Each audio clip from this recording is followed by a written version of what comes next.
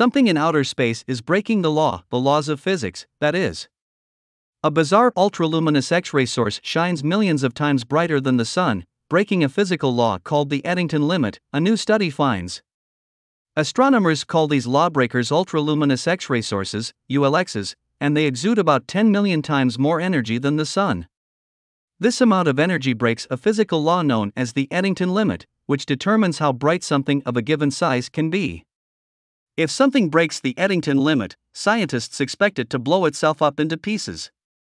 However, ULXs regularly exceed this limit by 100 to 500 times, leaving scientists puzzled, according to a NASA statement. New observations published in the Astrophysical Journal from NASA's Nuclear Spectroscopic Telescope Array, NuSTAR, which sees the universe in high-energy X-rays, confirmed that one particular ULX, called M82X2, is definitely too bright. Prior theories suggested that the extreme brightness could be some sort of optical illusion, but this new work shows that's not the case. This ULX is actually defying the Eddington limit somehow. Astronomers used to believe ULXs could be black holes, but M82X2 is an object known as a neutron star. Neutron stars are the leftover, dead cores of stars like the Sun. A neutron star is so dense that the gravity on its surface is about 100 trillion times stronger than that of Earth.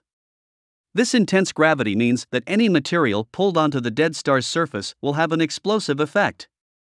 A marshmallow dropped on the surface of a neutron star would hit it with the energy of 1,000 hydrogen bombs, according to NASA. The new study found that M82X2 consumes around 1.5 Earth's worth of material each year, siphoning it off of a neighboring star. When this amount of matter hits the neutron star's surface, it's enough to produce the off-the-charts brightness the astronomers observed. The research team thinks this is evidence that something must be going on with M82X2 that lets it bend the rules and break the Eddington limit. Their current idea is that the intense magnetic field of the neutron star changes the shape of its atoms, allowing the star to stick together even as it gets brighter and brighter.